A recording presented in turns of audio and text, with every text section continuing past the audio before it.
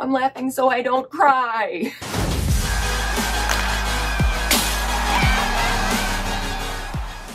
What's up, guys? Welcome back to the Glove Drop. I know in these last few videos I've been really frustrated, shown my emotion, really angry, so I'm going to try and do the healthy thing and repress all of that and try and put a little bit more positivity into this video, right? Manifesting, that's what people are doing on TikTok, right? We'll see how it goes. Yesterday, the New York Rangers lose the moral game to the Seattle Kraken. Did they win the game? Yep. Did they get that moral victory? Absolutely not. Post-game, Coach Gallant, straight up, they played awful. The Seattle Kraken play this game where they like to plug up the lane and make it really difficult to get shots off on the forecheck, which we saw. There was 9 shots after 2 periods. What? When the Rangers are pushing into their zone, they're clogging up the lane and they're putting 3 players right in front, making it nearly impossible for anybody on any team to get a shot on goal. They might try, but it ain't gonna happen. If a team picks up on this, well, if you have a good East-West game, you're golden Richards. You are good to go. Too bad the Rangers don't have a solid East-West game at this point. Still, somehow the New York Rangers managed to get a 2-goal lead. Mika Zibanejad starts it off on a power play goal. Love to see it. He's gotten points in 15 out of the last 20 games,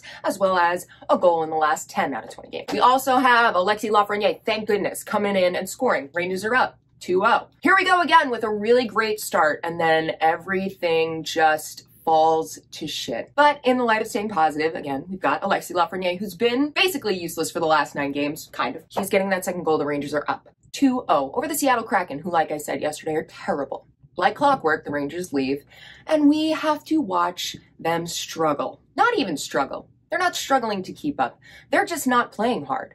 The effort isn't there. Thank goodness. K'Andre Miller, another guy who's been pretty quiet lately, with 33 seconds left, gets a goal and gives the Rangers the 3-2 win. That was not a win in my book. Positive things, positive thinking. Igor Shesterkin, ballin', killing it. Nothing wrong with him. He's fantastic. And then we have K'Andre Miller and Alexis Lafreniere both getting some goals in, getting their confidence up, getting some motivation behind them. And Mika Zibanejad is still performing. Those are 3 good things that happened. Bad things that happened: no effort, 0 East-West play. It just seemed like the pairs on the D-line were shot. There's a lot of confusion going on there. When I say bad East-West play, it's not just up on the forecheck. It's not when we're in their zone. It's also back on our blue line. So those things need to be handled. Shesterkin during the postgame said something that really, well, he said it in Russian. They translated from Russian, and it really kind of resonated with me, is that we're playing Brazilian style, meaning they're getting as many goals as they can, and we're scoring as many goals as we want. And the effort of play is showing that we really didn't want to score that many goals. So that needs to change. The ability to score from the New York Rangers is through the roof, and now it's just time to do it. They walk away with 2 points.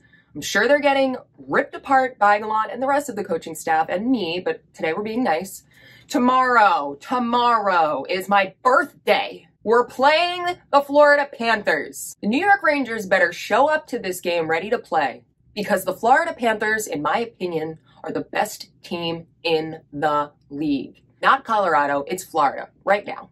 So tomorrow, February 1st, New York Rangers, Florida Panthers. They have shit the bed the last 3 games, and it's time to change the sheets and start over. I will have another video up after tomorrow's game. Hopefully, we can kick off 32 on a high note. Manifesting. We're going to kick 32 off on a positive note. So thank you guys all for coming through. If you have just come across this, I hope you hit subscribe, hit like, put down in the comments some ideas for videos you want to see during the All-Star break, which thank God is coming up because we and everybody else in this league need it. And if you want some more, go check me out on Instagram, Twitter, and TikTok. TikTok is the funniest one for sure. I will see you guys all in the next one. And until then, change the sheets, Rangers. Come on.